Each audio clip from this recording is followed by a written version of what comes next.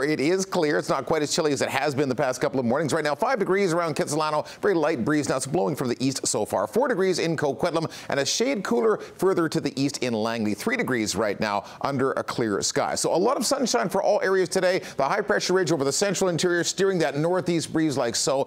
I think it'll be sunny all day today, but not so much tomorrow. These offshore clouds rush in quite quickly. So at least your school day forecast is rain free. Clear all the way through. 17 for a high today. Nice and mild. The cool down begins tomorrow afternoon as the rain starts to fall. So it looks wet and windy to wrap up your Friday through dinner time into the evening as well. This weekend is not a complete washout. We've seen this pattern before. The wind blows in from the west and we get those scattered showers with a break or two of sun in the mix. So typical springtime stuff around here. 13 degrees Saturday and Sunday. More rain follows for Monday, but next week something to look forward to. It's another long extended sunny spell, but that's next week.